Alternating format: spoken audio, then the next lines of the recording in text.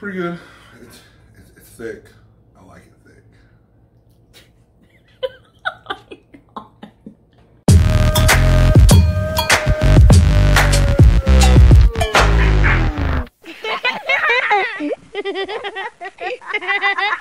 Hey, how's it going? I'm Jen. Welcome back to my channel. We have limited resources because of social distancing. This may or may not be what happens in the near future, but for today we are making something with beer. Welcome back to Cook the Quarantine. I am quickly running out of bread. What am I gonna do? I want to make some bread. Do I have any yeast?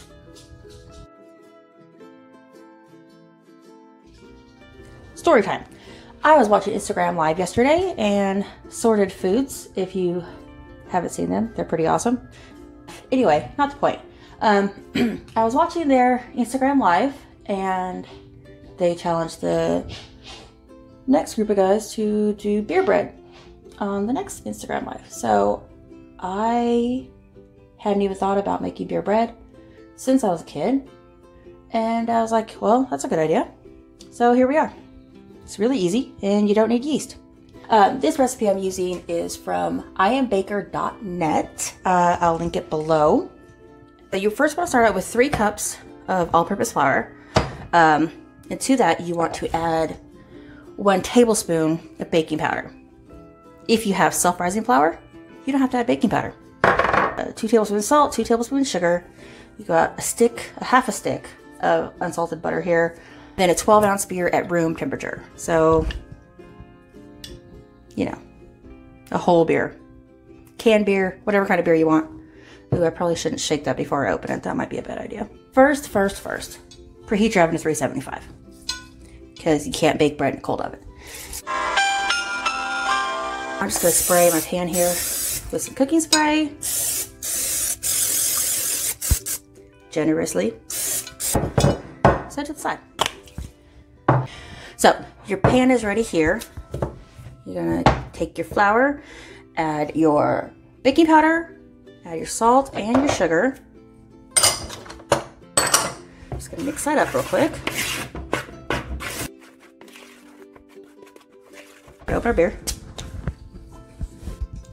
And we're going to pour that right in.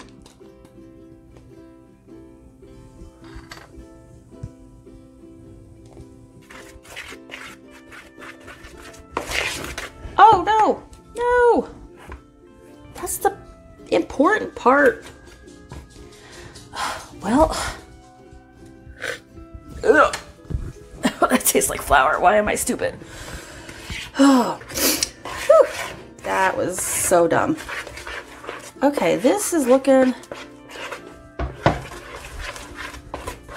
This is a 12-ounce beer, right? Right? Put 3 cups of flour. Hold on a second. This is looking pretty runny. Hold on. Alright, that's what I have. Okay, so watch this video. Beer. Should I have let it sit? Did I do it wrong?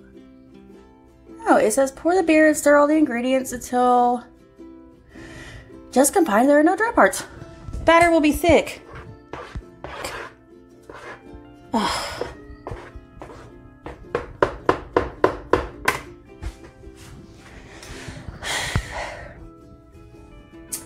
Okay, we're gonna add more flour until it looks like hers. That's just what we're gonna do. I added about 1.5 cups of flour to this. I don't think it actually changed the texture of it in the end. I mean, it was still pretty good bread, but I just wanted to make sure that my dough looked like the dough in the video, and then I just spread it out into my prepared loaf pan after that. Okay, so now we're going to take our butter and we're going to cut it. We're going to place it all over the top of the loaf here.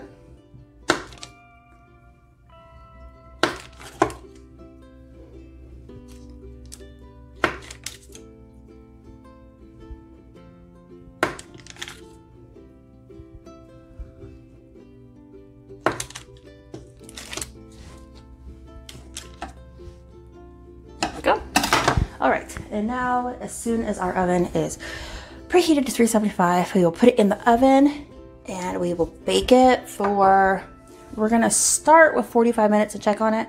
Could be anywhere from 45 minutes to an hour, depending on your oven and you know how it bakes and stuff. So we're gonna throw it in the oven and check on it about 45 minutes.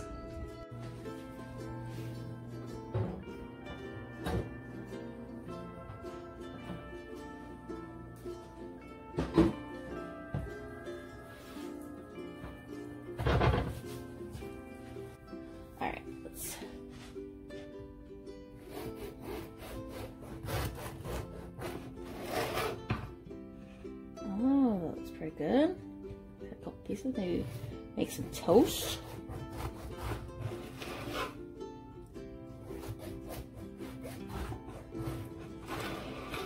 Now let's see what Chad thinks of it.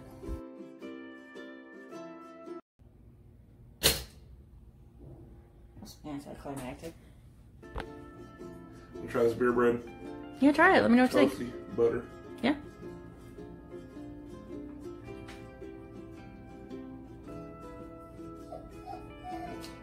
It tastes like bread. Not really a different taste to it. Would you have a sandwich with it? Yeah. That time you can taste the beer a little bit. But it's not bad.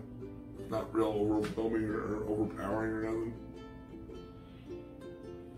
Pretty good. Do you think I should do it again with like cheese or garlic powder or something in the mix?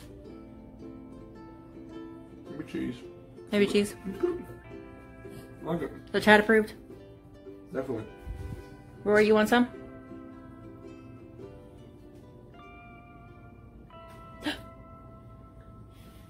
I didn't do that. It fell off, I promise.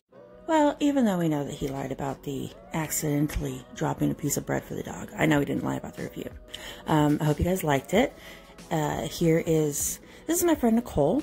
She also made beer bread. Isn't she beautiful? Anyway, sorry. Yes, we love Nicole. But she also decided to make beer bread and sent me a picture of it. And I think hers looks actually a lot better than mine. So I might have to get with her on her recipe. Thank you to the guys over at Sorted for the inspiration.